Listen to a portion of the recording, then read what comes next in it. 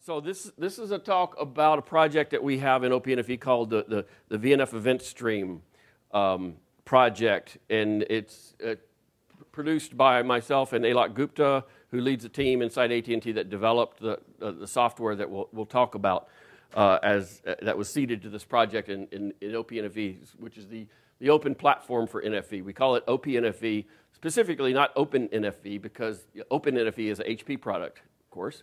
So this is OPNFV, right?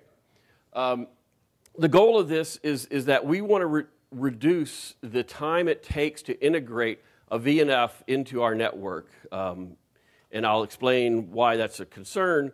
By promoting a common model for the data that is used to monitor that VNF and to manage it over its life cycle. The reason why we want to do this is because the history shows, S&MP was developed, the vendors implement a MIB specific for their device. Those MIBs tend to vary. People may use S&MP, they may use other protocols, such as Corba, MTOSI, OSSJ, etc. And the way they use those protocols and those data formats could vary, so that they can assign, for example, a severity 1, another one assigns it as severity 5. And there's no consistency and significant fragmentation in that space. For the key performance indicators, etc., they often deliver those just in a file format, for example. And so, integrating these things takes time. It's a very significant development effort. Sometimes it takes months to implement this inside a monitoring system. Not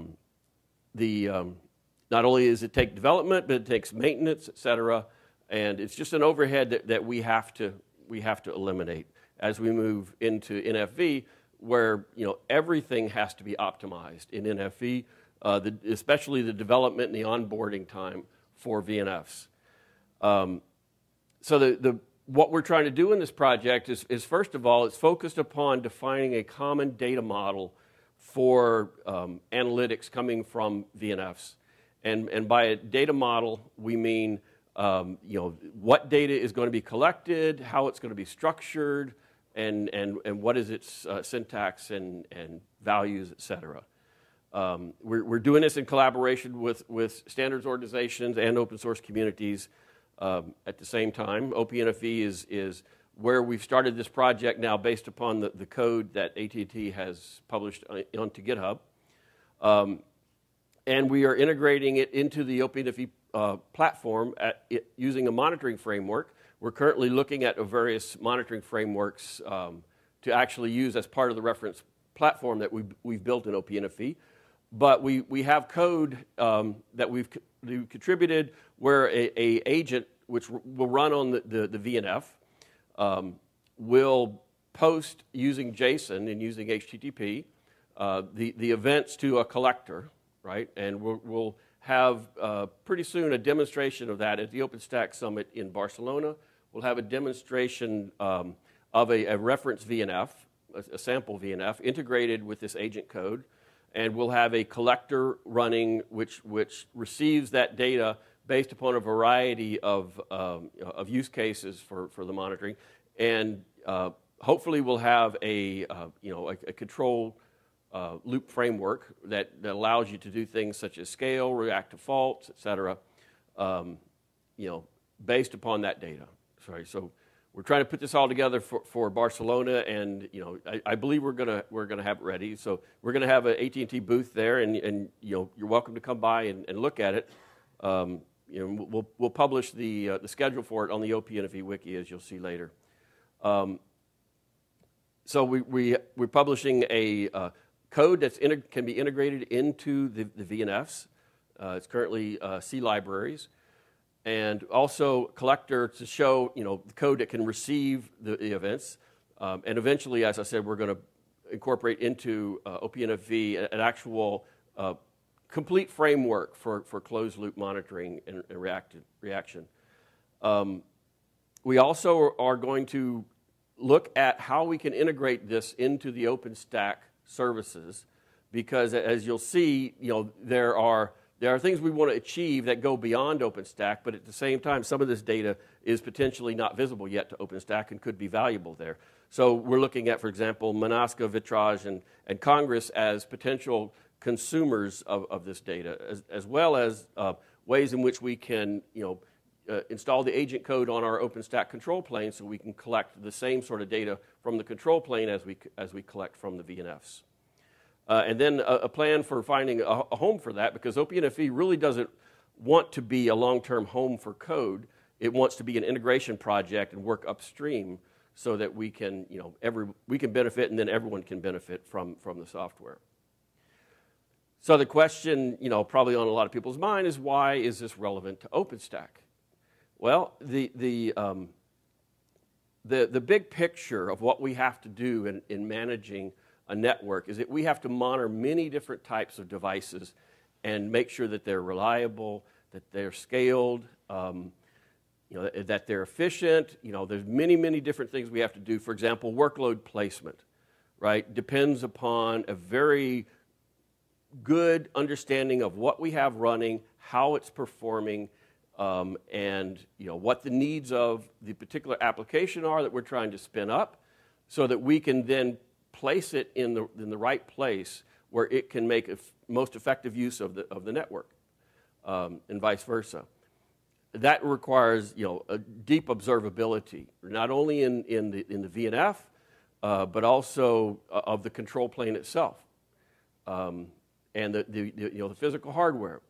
So the applications, the virtual network functions, and other types of virtual functions that aren't based upon legacy network devices, the physical and virtual infrastructure, meaning the compute, the storage, and the networking devices, and the virtual devices that provide those services, and then the infrastructure managers like OpenStack and SDN controllers. All of these things have to be monitored. Some of them have integrated capabilities. OpenStack has a lot of integrated capabilities for monitoring itself, for monitoring the virtual infrastructure that it manages. But that its internal telemetry is not a holistic solution to what we need across our network and into applications in all the detail that they require. Also, we have challenges applying that system outside of OpenStack, right? And applying it at scale. It was mentioned, for example, that there's issues with Ceilometer at scale. There's issues maybe with RabbitMQ at scale. And while we're working in OpenStack to address those issues, right, we definitely want to solve those issues for OpenStack, because I think it's good for the health of the community and the platform. And in the short term and probably in the long term, again, having this big picture, we're going to monitor using an approach which really sits largely outside of OpenStack, because it's part of our overall ecomp framework, this enhanced control orchestration and management policy platform. The last point being for OpenStack is, there's some data that is going on in the VNF, some information probably of value to OpenStack that isn't yet exposed. I can't give you specific examples, but I'm sure as we begin to build out the data model from our service assurance team and align that inside OPNFV, we're going to come up with data items that people in OpenStack will say, well, that would be useful to know, actually, for Vitrage or for Manaska, for example. So making it possible to plug in this framework into OpenStack is one of the goals, because we want to give back to the community as well. So this shows the overall kind of block diagram, illustrating the concept. So you have down at the bottom, you have the running applications in various types of environments, right? So we need to know what's happening at the bare metal host, for example, in a compute platform or the bare metal storage, right, platform. We need to know what's happening inside the virtualization host, inside the VM or inside the container, right? We need to know what's happening at the application itself, right? The things that are only relevant to the application. Its own internal metrics, fault, performance, analytics of various types. We need to know these things at multiple levels, All right, and so there will be agent code running in these multiple levels, like you probably have seen, with like Nagios, for example, is a common monitoring tool, right? CollectD is another monitoring tool, right? This agent, this code, however it collects that information and delivers it to the collector, this agent software will be running there in these various places and delivering that software, that information. The approaches we're looking at as far as how does it get that information exposed is, to start with, go really simple, JSON over HTTP, right? The idea is that when a VM, for example, let's take a VNF. When a VNF is launched, its identity, right, its UUID, its Nova ID, will be injected into the VNF as a metadata item. So it will know also the IP address and the authentication parameters of the collector that it needs to connect to, that the agent needs to connect to. And so it will establish a connection to the collector, right? We will have multiple collectors, so it'll be assigned one, and probably redundant, et cetera. So it will establish a connection, and then it will begin a process of delivering analytics according to some pre-provisioned profile, some profile that's also interjected. So we'll have everything that the agent needs established at the time of the VNF startup so that the agent can connect to the collector and the data can begin flowing. And then we'll have a framework in which you can tune that set of data according to what really is bringing value in the way we want to monitor that particular application, right? We don't want to collect terabytes of zeros, right? We're going to, one of the things I heard not long ago, very, very good analogy, is that the valuable information is the information you don't expect, right? And that's what we want to collect. So we want to use machine learning to tune the amount of data that we get from the VNFs and to be able to turn things on, in fact, when we have a relevant event. So there's a whole control system that we will also work on. But again, to bring back to the core of this idea, it's about the data model, right? However we manage it, however we control it, it's about the data model. Another potential way to expose this is through a message bus system like the one that OpenStack uses, or maybe a shared state system, SCD or whatever. There's a whole variety of different approaches where you could implement the control framework. And that's very important because we're going to integrate a control framework into OPNFV for the sake of demonstrating how this works and making it part of the platform you can download and install and use, right? Then you also see, as far as OpenStack being a consumer, right, of this data, we could write plugins, we could have those plugins collect the information that's on a message bus or collect the information that's pushed from the collector, right, based upon rules that say what information is relevant to OpenStack. We don't want to deliver this tons and tons of data to OpenStack and burden it, but we do want to deliver the things that are relevant, right? So that's the overall concept. I mentioned what we're going to publish in the OPNFV Git as part of it.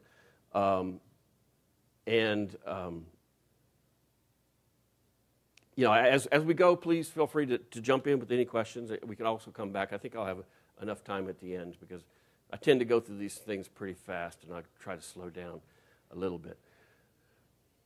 Then looking at the data model, right? The basic framework for how we're organizing this is pretty simple. There's a header. The header describes the context in which the data was collected, right? Right now we have focus upon the VNF, right? But we're going to expand this to other things such as the host, et cetera. In that header, you have the common information about the source. For example, I mentioned the VNF, the VM. Individual VMs, you may have multiple inside a VNF, right? So that each VM is going to have a UUID, and that's going to be an identifier, of the source. As well, the domain, which will indicate what type of event this is, what type of focus this data relates to. it's going to be an extensible data model, so you can add any type of additional attributes or additional domains to the events. I mentioned the collector connection and the data profile that will help tune what is collected and how it's collected. The data profile will be fully controllable because, as I said, we want to optimize the overhead of the data that we deliver. And so you see some of the examples of what we have in Vision, and we started out with fault and measurement and application domains as part of our data model. We've extended it to syslog and a variety of other things that you see here as examples. And this is development in progress. This is very much an eye chart, but this is just a UML diagram of the Yang representation of this schema, and I think if I probably can't. Oh, there you go. If I do this, it worked on my. Yeah, look at that. Wow. Okay. See, and so it gets a little easier to read, but I'll show you a zoom in on this, which is the fault event, right? Which has alarm condition, alarm interface, etc. The measurement event, which has more more data in it. Some generic things, and then some specific things related to specific types of devices or performance-related capabilities of the VNF, and then a generic event report for the application itself. And this is just a very basic start to. Okay, see if I can scroll out. Right, a very basic start to the model. Okay. And as I say here, for example, this is a UML diagram based upon a Yang representation of the JSON schema, right? That's a key point because we are going to publish this in JSON to keep it simple. We're using JSON schema to define it. It's very easy to convert that to Yang, to use it, for example, in any kind of telemetry system that's based upon Yang. For example, the OpenConfig project, if you're familiar with OpenConfig, which on GitHub they have a lot of Yang models for different types of network devices and functions.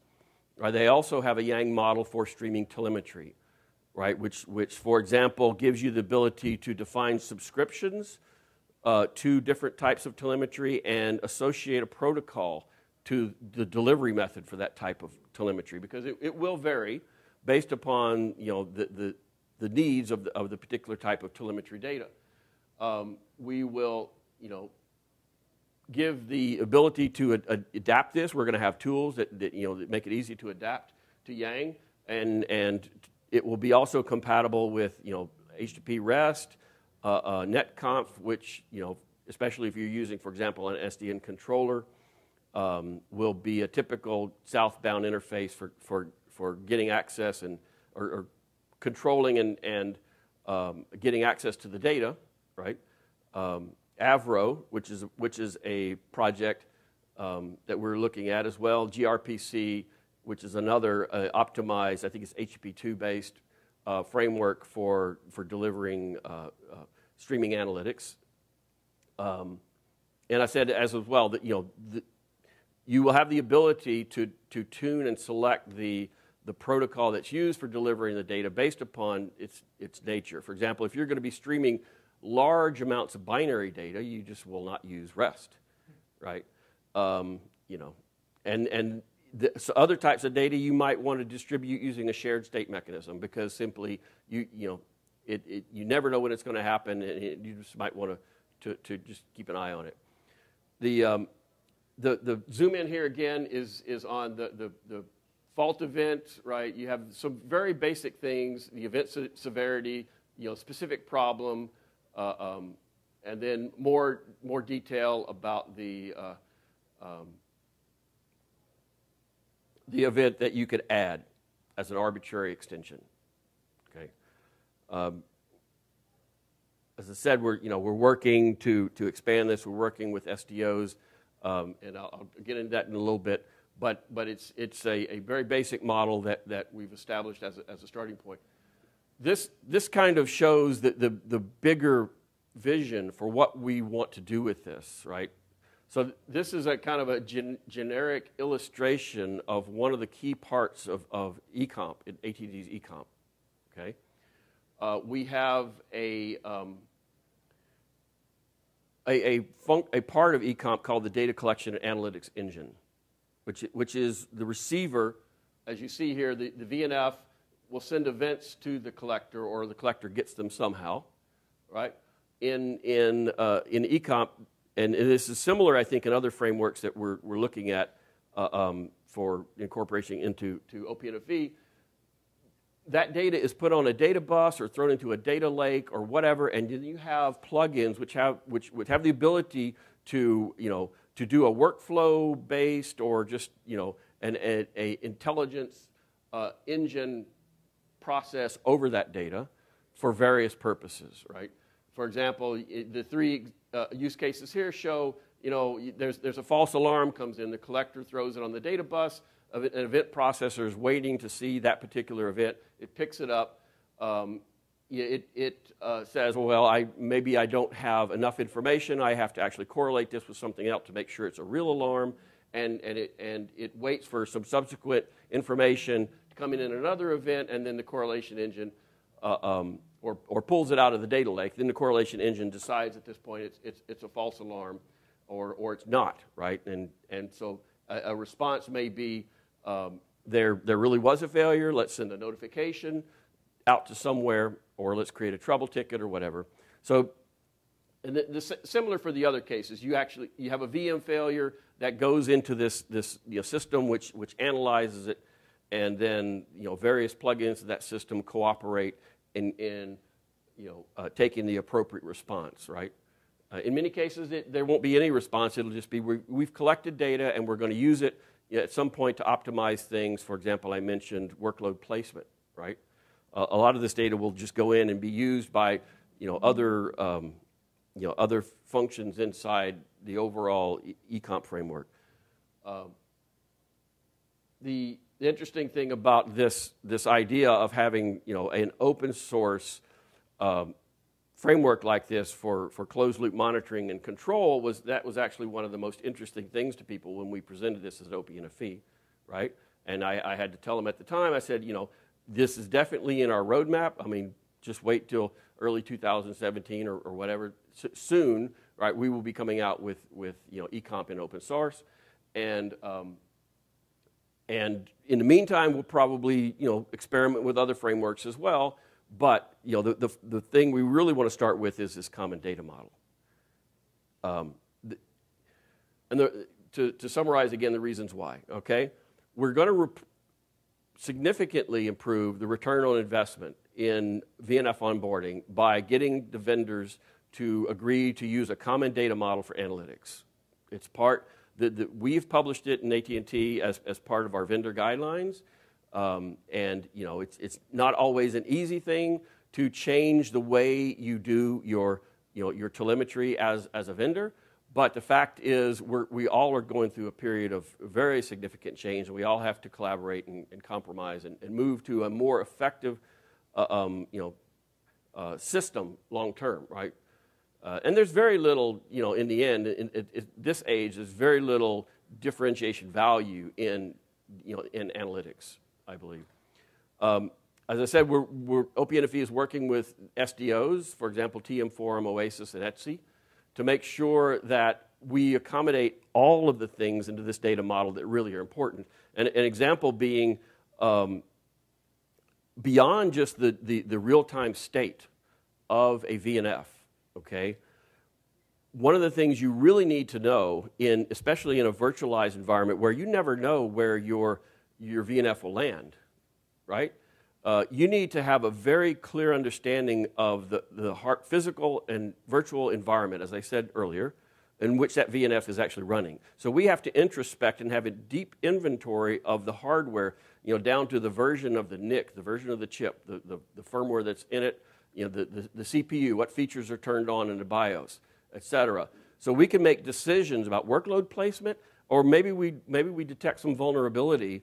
You know, someone issues a firmware update, and we have to know that in some of these servers, you know, you need to make a configuration change or a firmware update or swap out a board, for example, right? This is all part of the data model that we are going to, you know, promote standardization of, for example, through TM Forum. And there's a cross-SDO group working specifically on that. And so we're going to publish this as part of this open source project inside OPNFV. We will, in OPNFV, we will also, as I said, prototype the integration with OpenStack services. You know, we'll demonstrate that to show the value. You know, we'll actually have it working, and then we will issue blueprints and see if we can get, you know, OpenStack community support for doing that integration and upstreaming that code into OpenStack. And, you know, we welcome any collaborators, anybody who wants to take advantage of this. So this is a summary slide, and here's the link. I think I showed it earlier to the project. There's a couple other projects while you go to OPNFV look at. There's the Copper project, which is about configuration policy. I implemented as part of OPNFV Colorado in this project the RDO and the canonical support for the OpenStack Congress project, a Juju Charm and a Puppet module with the support of Red Hat and Canonical, and we're maintaining that. We're upstreaming that currently. So that is a project about that. It's, you know, very easy now to get Congress installed in your OpenStack instance. I have a bash script, and I have, you know, for example, modules to do that, right? As well, the models project is about model-driven NFV, you know, about using, you know, VNF managers and driving convergence on the blueprint specifications based on Tosca and Yang, and, you know, and demonstrating portability of VNFs, you know, through that project. You know, so the overall, I probably see a theme here about modeling, right? One of the overall drivers behind AT&T's strategy is that we want the future NFVI environment to be totally automated and model-driven. Everything should be model-driven, including the analytics, including the workloads, including the way you define from coming out of the developer's hands what your VNF as you've designed it is intended to be compatible with, so that, you know, your developer and service provider can say, okay, these two things match, right? Or maybe in the future you can have a marketplace, right, where the developer says, okay, I want to offer this VNF to somebody, and, you know, it has these capabilities, it needs these things, right? And then, you know, basically it can get distributed. You know, and people will know that it works, right? It's been tested, et cetera, all those things. So those are a couple of projects I welcome you to look at, and if you want to get involved, you know, it's all open source, and you know, mailing lists and everything are there. So that's all my things I want to point out. Any questions you have? Okay, yeah. Ali, here you go. Yeah, should I use the mic? Yeah, sure. But you might, I don't know if it's on its bottom. Okay. Yeah. So the question is the message bus that you showed earlier. Yeah. Have you thought about what protocols to use? Specifically, one thought that I had, I don't know if you've looked at it. I know some of my colleagues are doing work in AMQP. I don't know if that's appropriate here. It just seemed like, yes, right. So just if you could comment on the message bus and if you've looked at AMQP or other protocols that might be appropriate there. In summary, okay, no, okay, because there are many projects, right, which support the ability of things to connect to each other, right, and you know, it's going to be really for AT&T. It's a decision of the deployment and the evolution of the way eComp is built, right? For the open source projects, you know, anything is on the table, right? We want to adopt what makes sense. Obviously, we do use the message buses that OpenStack uses inside OPNFV.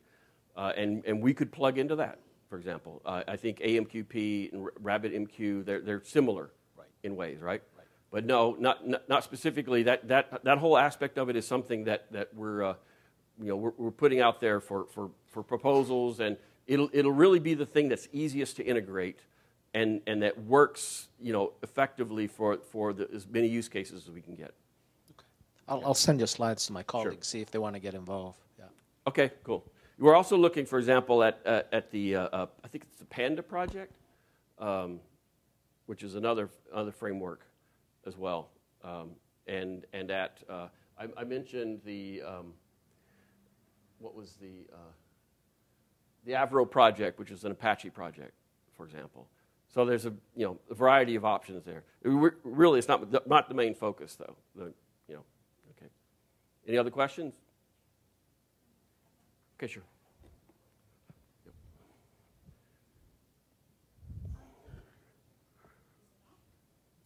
Okay, sure. Could you talk more about how you plan to incorporate machine learning into VES? Okay.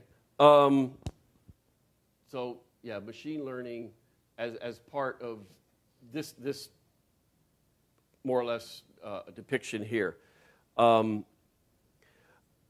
I don't have specific information as to what we're going to use, right? Probably once we in OPNFV, once we have a back-end system for storing this data, probably Hadoop or one of these large systems with Elasticsearch and all these components, right? That allow you to mine it, right? Based upon what's available, we'll probably integrate something for that purpose, but we haven't really thought that far yet. Okay. Other question? So Bryan, this is. Yeah. Here you go. Is there clarifying? Okay. Yeah. It helps them. There you go. Okay. Cool. So so this was mostly like the guts, right? In terms of so defining how the guts are going to be. So what's up with the display of? Is there any standardization or say I'm talking more from say a production perspective, right? Okay. So production folks, Okay. they're really scared in terms of how do they correlate an event in an underlay, overlay, VNF, and maybe the end user on top of the VNF. So the ability to correlate an event across these, across these pieces. Yeah, no, I can understand why people are scared because there are many levels of concern, right? And those concerns can sometimes conflict, right? It's just like doing cross-state optimization in a mobility network, right? You can have the RAN and you can have the EPC, right? Fighting basically over who's going to optimize what, right? And so this is a very significant problem, and I know that for example in AT&T we have a tiered closed loop system with feedback between the tiers, right?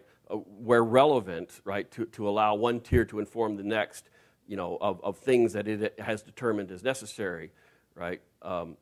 So from a service provider perspective, from the infrastructure service provider perspective to the NFV service provider perspective to the business unit, right, and to the end user, right?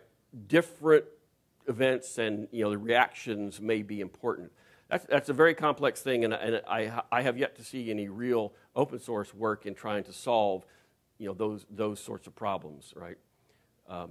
If anything, that's probably one of the areas of secret sauce that you'll see, Mostly from a representational perspective, like having a dashboard, especially the example that you gave was a pretty good one in terms of if you have to upgrade a firmware somewhere, on your spine or on your leaf, then what is it going to mean for the VNF and which ones will go down? That aspect of correlation. Yeah, I hear what you're saying. Correlation is a very complex thing, especially when you have a multi-layer virtualized environment. And I know that we have scientists devoted to trying to figure that out, right? But yeah, that's all. But I mean, if we did have some kind of intelligent machine learning engine that you could look at various layers of significance, right, and correlate events across them, that would be great. But I don't yet see that. At least that's a much bigger goal, probably outside the scope of this particular project. Thanks. Okay. All right. Okay? Right. Okay, well, cool. Thank you very much for your time. I appreciate it.